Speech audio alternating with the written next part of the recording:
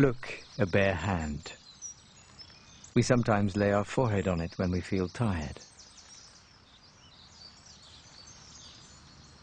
The envelope of the body, a living border between the inside and the outside, between the wet and the dry. The skin is an assembly of regular cells. It's covered with a network of furrows and plateaus. The translucent spheres are drops of sweat which have reached the surface through pores.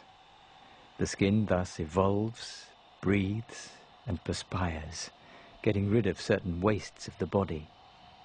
This tormented landscape is our epidermis, magnified 150 times. Within it, the layers of cells are in constant renewal. Cells are already dead when they reach the surface, disposed of and replaced by others produced in deeper layers.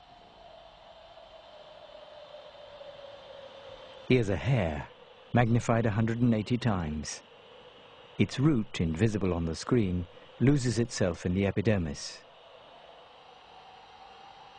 A slight cut, this grey area at the center of the image, allows us to distinguish the various cell layers that constitute the epidermis.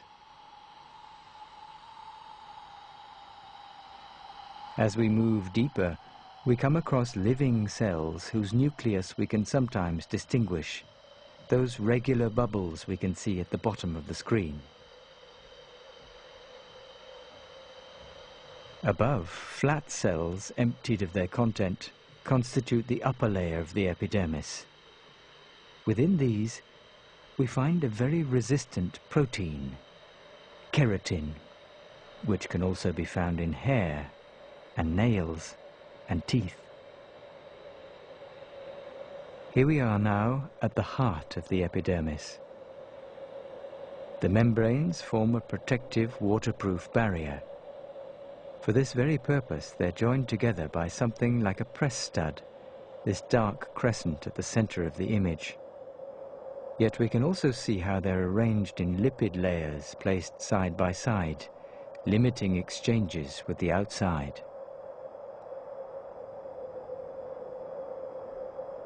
Our microscope has unfortunately now reached its limits. Beyond this, nothing more is visible for the moment.